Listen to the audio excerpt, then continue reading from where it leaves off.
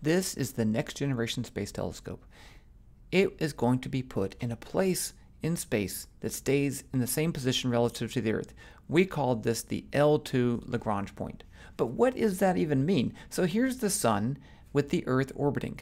The Earth takes a time of 1 year to make one complete orbit, and you could think of this in terms of the angular velocity as 2 pi radians in 1 year, and the next generation space telescopes can be further away, a distance of 1.5 times 10 to the 9th meters, but we wanted to also have a period of 1 year. That's not so easy to do, and I will tell you why.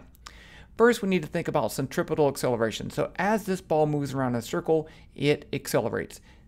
At this position, it's moving with a velocity in this direction. A short time interval later, it's moving in this direction. Since acceleration is defined as the change in velocity per unit time, then it is accelerating, even if it's a constant speed. You can determine the magnitude of this acceleration as v squared over r, where r is the radius of the circle. You could also write this in terms of angular velocity as omega squared times r. That's important. The next big thing is gravity. Gravity is an interaction between objects that have mass. So here is the Sun and the Earth, separated by a distance r. There is an attractive gravitational force that depends on the product of their masses divided by the square of the distance between them, and g is some gravitational constant. So if you look at the Earth moving in a circular orbit of radius r, there is a gravitational force pulling it towards the Sun. This gravitational force is equal to mass times acceleration, according to Newton's second law. So if you put those two things together for centripetal acceleration and gravity, you can solve for the angular velocity of the circular orbit Earth, and you get this, g_ms over r cubed. Now what about the next generation space telescope? It's here a distance of r plus h away.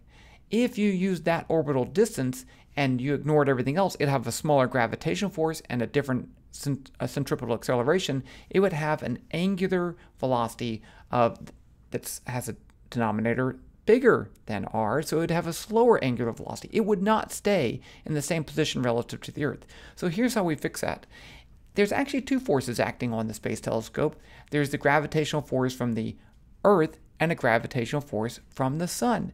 Those two together make the object accelerate. If you put the sum of these two forces and set this equal to the acceleration, which you want the angular velocity to be the same at the Earth with a different distance, you get this very complicated equation to solve. But if you solve for h, you will determine the location of the L2 Lagrange point. And this is what it would look like. So here's the Earth, the cyan one moving around. The yellow is the gravitational arrow. The gray dot is the space station, the space telescope. It has two forces acting on it so that it moves with the same angular velocity. But wait, there's more. So here is the L2 Lagrange point. There's another one over here, L1. L1 also moves with the same angular velocity as the Earth, but at a smaller radius. In this case, the Sun pulls one way and the Earth pulls the other way to make the angular velocity the same. But wait, there's another one. There's L3, which is on the other side of the Sun. So in this case, the Earth and the Sun both pull in the same direction, although the Earth pulls very, very little because it's very small away, very far away. There's two more. There's L4 and L5, which are near the same orbit as the Earth, but ahead and behind of it. Those two are very stable places, and actually that's where you can collect asteroids. So that's what you need to know about Lagrange points.